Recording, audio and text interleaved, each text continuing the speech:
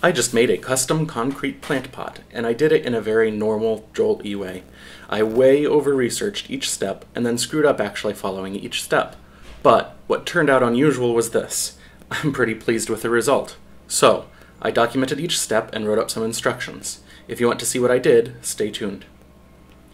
The section of the process I found most enjoyable is the first, designing the planter. I tend to conceptualize the design in nearly its entirety, and then I struggle to create the model for 3D printing. The design is generally guided by the inspiration and the constraints. The inspiration in this case is Slime Rancher. I've been playing it with my daughter. She loves the cute slimes and chickens and toys for the slimes. I thought the default pink slime might be the easiest to design and the least likely to cause problems for printing the mold and demolding the result.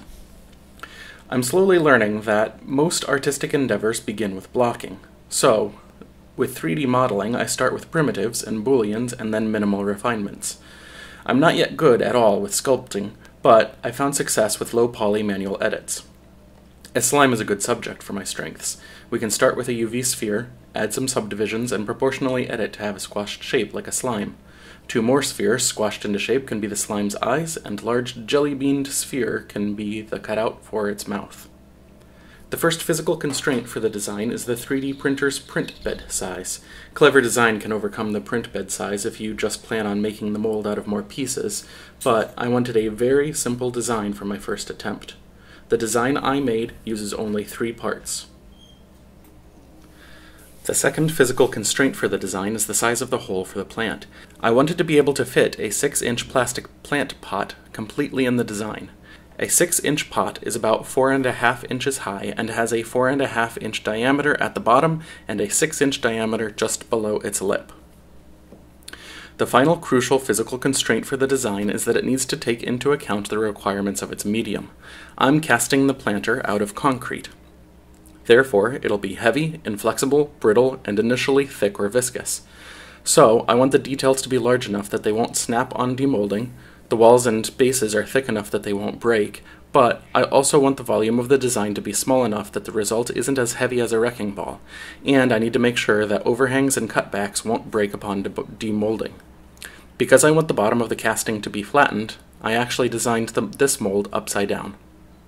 After I have a design I'm happy with, I make sure to save a copy so that I can always revert to this step. Then, I plot out the pieces of the mold. If the design is very complex, I might plan for the mold to have squared or rounded perimeters completely unrelated to my design. I could design loops or slots, and I could even engrave instructions into the parts of the mold. In this case, my design was relatively simplistic, and if I had to iterate, I didn't want to waste filament on my first attempt. Therefore, I created a shell for my design with a solidify modifier, some booleans, and a lot of cleanup. I know that the pieces would need to be able to stand flat on a wasteboard and clamp together, so I added some flat additions. I also knew that I probably wanted to go overboard for strength, so I'd want 3 shell layers, some flexibility, and then 3 shell layers. So the mold design was made about 3 millimeters thick. After I finalized the designs, I exported the parts individually as STL files, imported them into Cura, and confirmed that the planned print size matched the designs in Blender. I was particularly paranoid that I'd waste a good chunk of filament just to discover it barely didn't fit the 6-inch pots. I printed the mold in PLA because it ended up being strong enough, it's cheaper, and it's immensely easier to print. If you're super concerned about dimensional accuracy, you could design a shape in Blender to any specific size, slice it in Cura, and print the calibration shape. If the real-world version is any fraction the wrong size, you could adjust the design in Blender or Cura to compensate. I printed the parts in black Hatchbox PLA at 0.2mm precision, 15% trihexagon infill, 3 exterior shells, support material beyond 45%, and no bed adhesion.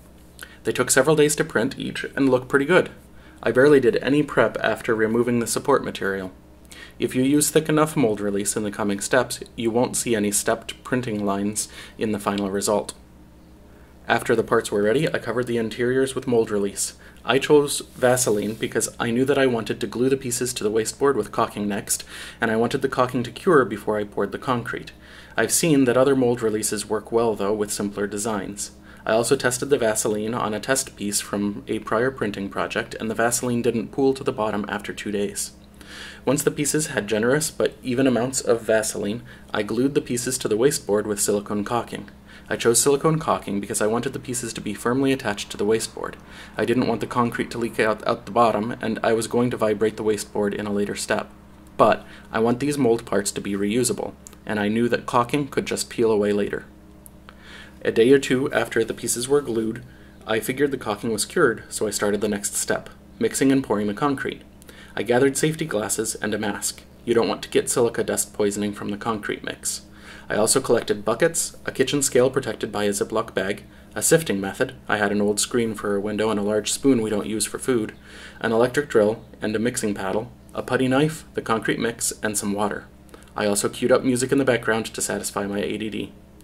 I'm sifting the concrete mix so that my cast pink slime guy doesn't have the coarse gravel ingredients in the aggregate, because I suspected that the gravel might interfere with the mix filling in the narrower sections of the mold.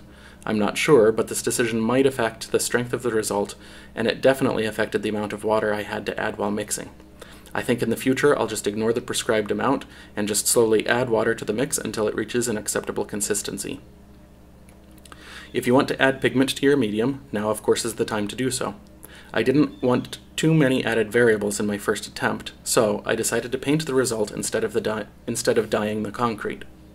Concrete pigment powder or regular acrylic paint apparently works just fine. Once I was happy with the mix, I started pouring or spooning it into the mold. And as I did so, I also used the spoon to make sure that air pockets in the mold weren't preventing the concrete from filling every part of the mold. Next, I tapped and vibrated the entire mold by tapping and hitting the wasteboard with my hand, gently dropping the wasteboard after raising it an inch, and running a debladed sawzall against the wasteboard edge. People suggested random oscillating electric sanders work also for this. I'm doing this in the hope that large bubbles in the concrete will migrate to the top of the pour. Because it settled lower after vibrating the mold, I added a little more concrete to the top of the mold and then used the putty knife to flatten the concrete level with the pour hole. I left the concrete to cure and cleaned up all the tools. After 24 hours, the concrete will likely be hard enough to demold. An easy metric is the fingernail test. If you can leave a mark in the concrete by pressing your fingernail into the casting, you probably should let the concrete cure further before demolding. I demolded the casting at this point and sanded the worst crease created from the seams in the mold while it wasn't completely cured. Then I let it cure for another week, spraying it occasionally with a spray bottle filled with water. When concrete cures, it actually uses water to form the crystals that give concrete its strength, so a moist, curing concrete is a stronger concrete. I have a few observations about the painting process that I hope to improve next time. I put the planter on paper towels. I should have used newspaper as it would have been easier to remove when it gets stuck in the paint. I started painting the planter right side up, and I should have started it upside down. Finally, I had a section of the planter, the interior, that I planned to keep unpainted. I should have elevated the entire planter using that section. Maybe I could have set the planter upside down on a large overturned vase or glass or something.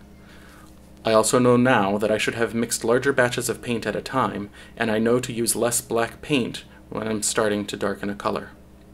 Once the paint dried, I turned it back over, put a plant in it, and took photos to share with my family and friends. Oh, also, I might still paint it with a concrete sealer later.